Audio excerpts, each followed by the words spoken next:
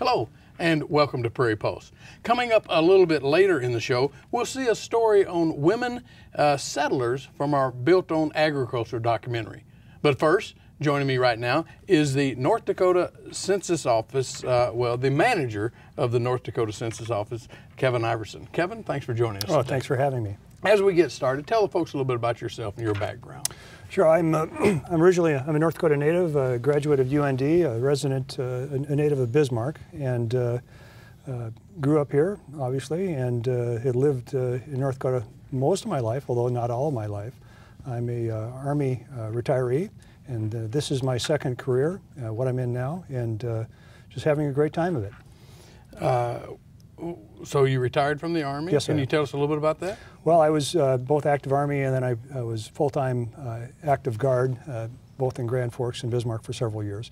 Retired in 2005 at the rank of Lieutenant Colonel, and went on to a second career after that. Well, we thank you for your service, Well, too. thank you. Well, how did you get involved in the census business? Well, that really is an unusual story. I will tell you, it was never on the list of things I intended to do. I retired in Bismarck, and I wanted to stay there, and I was looking for some unique niche opportunity, something unusual, and so I focused on research, which may sound kind of unusual, but you had a little bit the advantage of having a fairly small number of research jobs, but also a fairly small pool of individuals to compete for those jobs.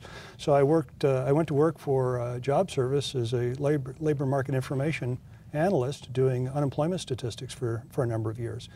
From there, because I could talk to the public, I ended up on the Census Advisory Committee, which was in Bismarck at the time, it still exists.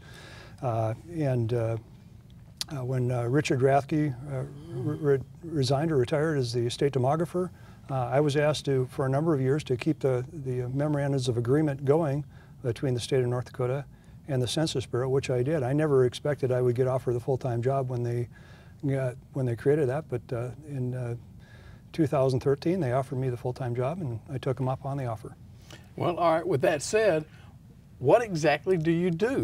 Well, you know, we do a lot of different things. First of all, it's a small staff. There's only two of us.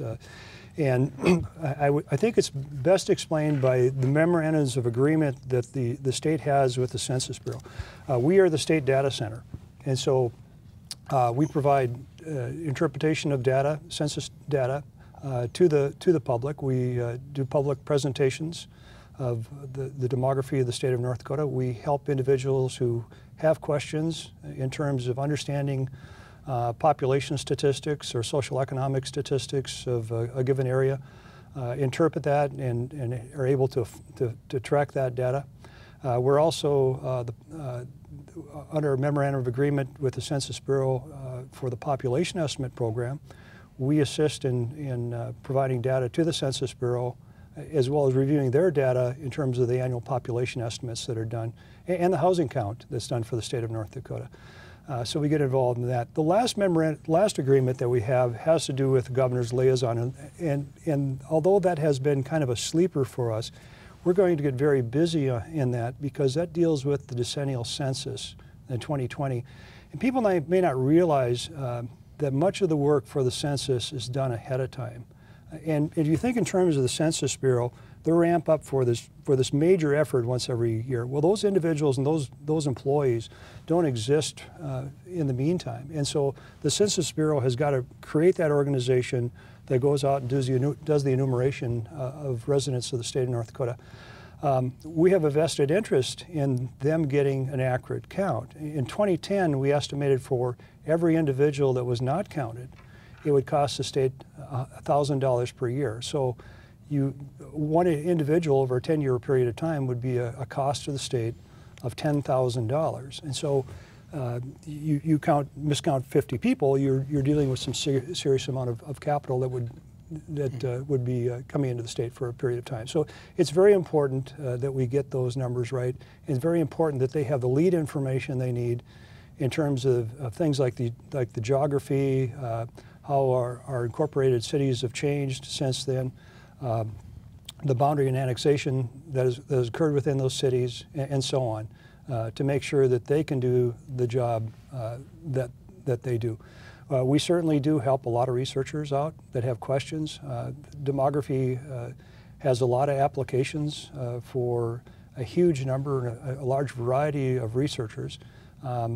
So we're helping obtain that data and recommend what sources, and even if it's not census data, certainly if it's employment statistics or tax numbers, we will help people get to the right data if it exists. And not always, there's not always numbers out there, but in many cases there are, to give people an indication of what's out there. Yeah, well, North Dakota is one of the fastest growing, if not the fastest growing state. Can you talk about that and what's contributing to that? Yeah, without doubt. Since the 2010, almost every year for 2011 through 2014, actually through 2015, I believe, we've been the fastest growing state, growth of over 12%. Without doubt, the expansion of the oil industry in western North Dakota has been a major contributor to that growth. About 3/4 of our growth in the state has been accounted for by in-migration, although there is out-migration in certain areas also, but in-migration into the state. I think also, certainly, what's happening in the eastern part of the state is not necessarily reflective of what's happening in the west. I think especially the Fargo area has become a very diversified economy with time. It's kind of growing naturally of its own. And so we have kind of two phenomenon happening at the same time in the state over the last several years. Mm-hmm. Well, you talked about the oil industry, a little bit of downturn right now with the oil industry. What impact is that having, and what are you projecting the future of what that will have? Yeah, we did population projections 2 months ago that we released. They're up on our website now, and we anticipated continued growth over a period of time. We assumed that things would not be as nearly exuberant as we saw in 2012, nor as pessimistic as we're seeing right now. That there would be ups and downs, but overall, we would see growth that's happening. The other thing that's really important to remember, there is more of an indirect relationship with oil development and population change than you might think. And what I mean by that is, I compare it to a ship at sea. If it's stationary and you turn the engines on, that ship starts to move very slowly at first, but will eventually pick up speed. And the same thing happens when you cut those engines off. The engine, that ship will coast for a long period of time before it comes to a complete stop. A lot of people look at the number of wells that are currently being drilled and use that as an indication or asking, is that having a direct impact on our population? It has an indirect impact on our population. Most of those jobs that are associated with oil drilling, and oil drilling specifically, tend to be individuals that are located out of state. They come in, they stay in a man camp for a period of 2 weeks, working 12-hour days and so on. But because of the nature in the industry, they may be drilling in one county one month or 1 week, and 2 weeks later they're off to someplace else. That rig will move around. Because of the nature of the cycle of 2 weeks on, 2 weeks off, most of those jobs, or many of those jobs, are held by out-of-state workers. Those are not the jobs that I think really have had the impact in terms of the growth in North Dakota. It's more the gathering jobs, the 8 to 5 jobs, where people have to go out and service that equipment every day and maintain that. And as that has grown up, as that has grown in the state, the number of workers who I believe are resident workers has also grown. Mm-hmm. Well, let's talk about, in 2003, out-migration was the word, sort of the catchphrase. Now, you mentioned in-migration. Are 20-somethings moving back into the state or coming to the state? Yeah, it seems to be the age range of about 19 to 34 is the primary age range of individuals who are migrating into the state. So we have a large number of people younger, certainly in the 20s, the younger 20s. It seems to be dominated by individuals about 23 years of age, although it's not totally 23. There's certainly on down to some 18-year-olds and up to 34 and even older than that we see migrating into the state. I like to compare it to, as a kid, it's very easy for your parents to pick you up, when you're first born and you don't have a lot and you're not in school. It's very easy for you, for the parents to move with you, move someplace else, and it's not difficult. As you get a little older, it gets a little bit more difficult as you get towards high school. People want to maintain that stable environment as kids graduate from high school. And so those individuals we see fewer and fewer of. But once they've graduated from high school, once they move on to their education, we see a very dramatic uptick in the migration by age that indicates that group is moving in. And I think of in terms of the parents get tired of them and ready for them to move out of the house. And then if you think as little later on in life, you get to your late 30s, you probably have a mortgage, you have a basement, you have jobs, you're established in the community, perhaps you're a member of a church. It's much more difficult with time for you to move. And so it becomes, we see fewer and fewer of those individuals.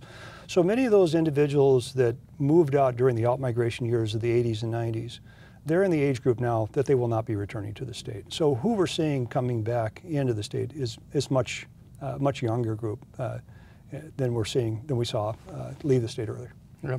So where have been the biggest gains and the most losses in cities or counties, however you count it? Yeah, without doubt, percentage-wise, McKenzie County, certainly the Region 1, McKenzie, Williston, and Divide County have had the largest percentage gain state, followed by probably the Minot region and the Dickinson region. Those three regions in particular, but also the Fargo area. And again, I think Fargo has grown for a different reason than we've seen in the western part of the state. And Bismarck. Bismarck is kind of in between and has seen a large percentage growth. I think about 14% since the decennial census. Okay. The biggest losses were? Well, those rural counties that are outside the urban areas. We still have urbanization happening, and so people, those counties that have primarily an agricultural-based economy are seeing fewer and fewer individuals. So you could say the kind of the northeastern counties, with the exception of Grand Forks, from Jamestown, the Jamestown region, not Stutsman County itself so much as those counties that are south of Stutsman County, kind of where we have the large German-Russian population. That loss actually extends down into South Dakota. So they're seeing a lot of out-migration, have seen some out-migration in those areas, and they seem to, over time, seeing smaller populations. Well, can you talk about North Dakota's demographics and how it's changing? Yeah, in two ways. One is we've gotten younger this decade. When we got to the point of the 2010 decennial census, we were the 29th youngest state. In other words, we were an older than average state. As of 2014, we were the fourth youngest state. Only Utah, Texas, and Alaska were younger than North Dakota. And we had seen the most dramatic reduction in median age during that period of time. We don't have numbers yet for 2015, but I expect when we do this summer that they will show a continuation of the same pattern that we've seen through 2014. A larger, younger in-migration. And they're also, especially in those areas impacted by the oil development, Williston, Dickinson, and Minot are seeing an out-migration of older individuals who are either flowing into Bismarck or Fargo or appear to be moving out of state. Mm-hmm. Well, I understand you recently attended and hosted a demographics conference. Can you talk about that? Yeah, up until recently, North Dakota was one of only 3 states that was not doing some kind of annual or biennial demographic conferences, and so the list had gotten very short. I believe South Dakota started theirs, first one 3 years ago, Montana 4 years ago. And we saw these as opportunities to really spread the word in terms of demography, what's happening with the population. Like I said earlier, there's a lot of interest in what's happening with our population. We thought having a conference would be a good idea because it really creates some synergy of discussions. Certainly individuals from a housing standpoint or from an economic standpoint or from a community development standpoint or the metropolitan areas all have a particular interest and want in understanding what's happening to our population and how that changes and how it presents challenges for the state as well as opportunities as we go on. We saw this as an opportunity and certainly think we're going to be successful with that. Yeah. When North Dakota sees refugees or new Americans coming into the state, where are they coming from? We see new Americans coming from Asia, Africa, some from Europe, Ukrainians, Russians. The reality is all over. Some Indians. We see a large mix of individuals. It's you know, where we used to see out-migration in the state, and we were very much, pretty much all Northern European, Caucasian or non-Caucasian, non-Hispanic, and a small portion of American Indians.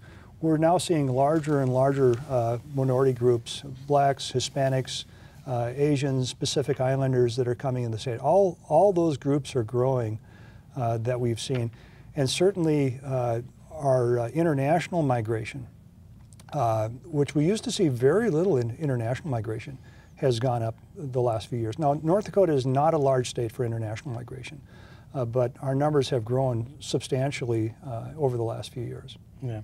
Well, you know, do you think if the weather in North Dakota and, you know, say Fargo's growing, it was 15 or 20 degrees warmer in the winter, do you think, you know, there'd be a lot more people coming to North Dakota? You know, that's really an interesting question. You know, if you look at Winnipeg, for instance, has a larger population than any city in North Dakota. They have harsher winters than we do. On the other hand, if you go further south, the makeup of the population certainly is different. I tend to believe that if it was warmer, maybe a little bit, certainly the makeup would be different. We probably wouldn't see individuals over 65, maybe we wouldn't see them going quite as far or leaving for winter, having a second house in Arizona. So maybe the makeup would make just a little different in terms of what we'd find. I'm not convinced we would see a great number of difference.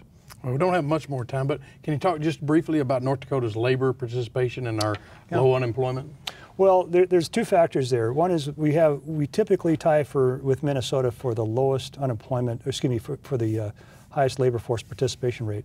North Dakota typically runs about 70% of our number of individuals age 16 and over in the labor force. About 70% of those individuals each year show up in the labor force. Certainly there's been a reduction in the number of jobs the last few months, but there hasn't been a reduction in the unemployment statistics we've seen for the state. And primarily because most of those job losses, I believe, have occurred to out-of-state workers. So our resident population still has job opportunities, it seems. Certainly as I drive around, I've seen the help wanted signs still exist. So, yeah. Okay. Well, with that said, we're out of time. I got a lot more questions, but if people want to get more information, want to find out more, where can they go? Well, we're at the Department of Commerce. They're certainly welcome to contact us. The Department of Commerce, look on the Department of Commerce website. There's a way to send questions to us. If you need us to give us a call, give us a call. We deal with the public every day, and we're glad to help. One last question. Population in 10 years, do you see it reaching 1 million? No, I don't. Our population estimate projections right now, guessing somewhere about 925. Okay. But we don't think we're going to hit 1 million. All right. Thank you, Kevin. You bet. Stay tuned for more.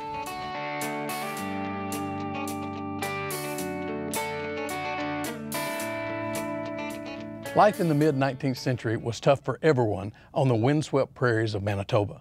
But it was the women who made a huge impact that allowed the prairies to be settled. Here's a segment from Prairie Public's documentary series, Built on Agriculture.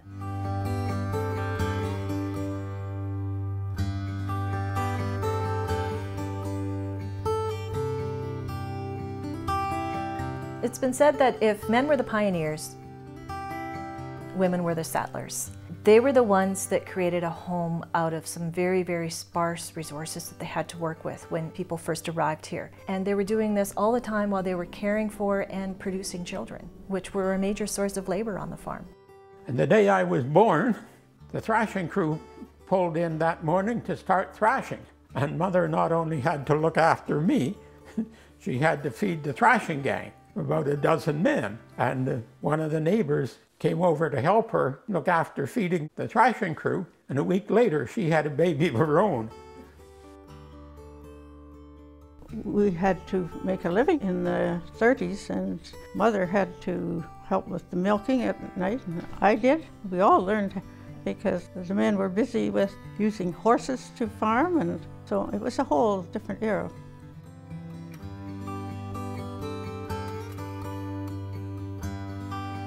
We've seen the farm women's jobs change over time, as all jobs on the farm have changed.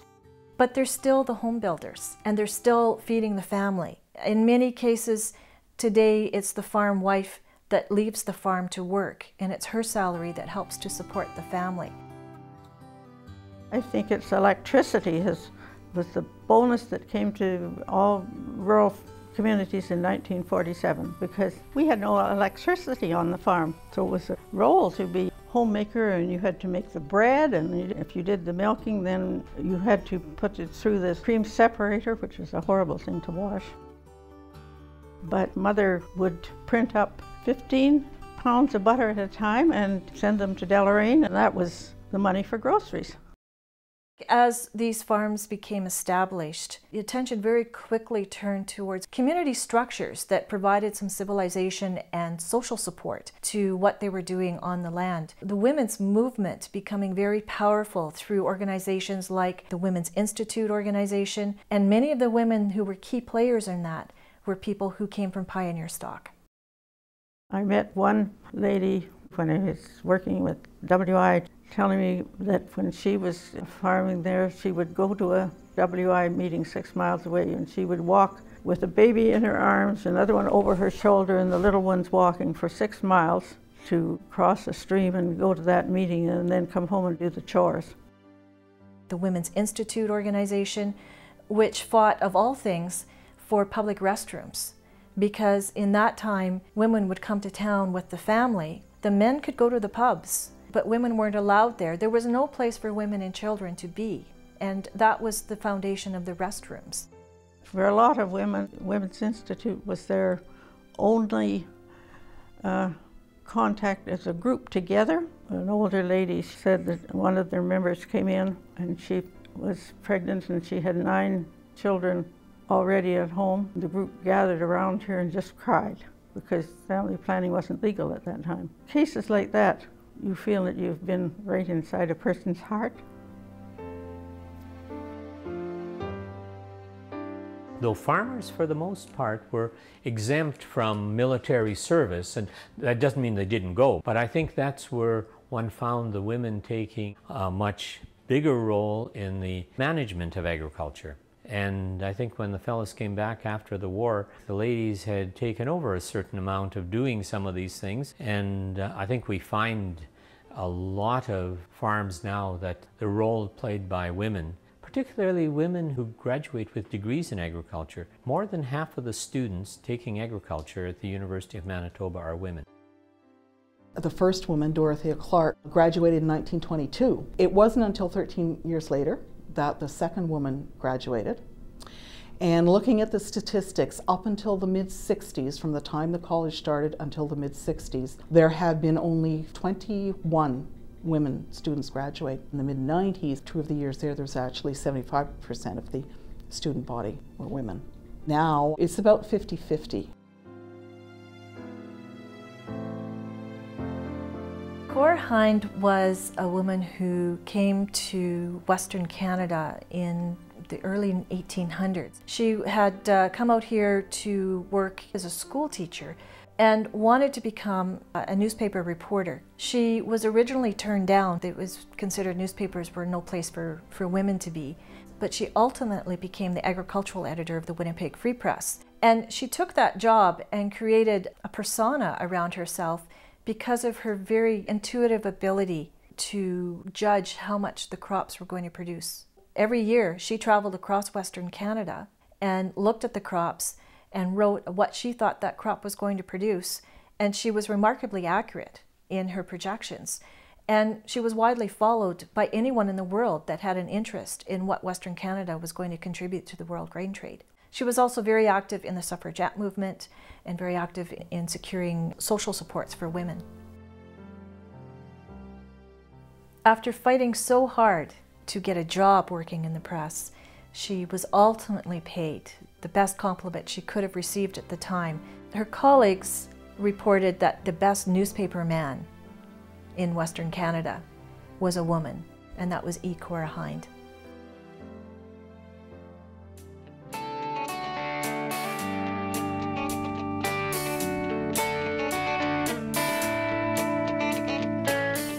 Well, that's all we have on Prairie Pulse for this week, and as always, thanks for watching.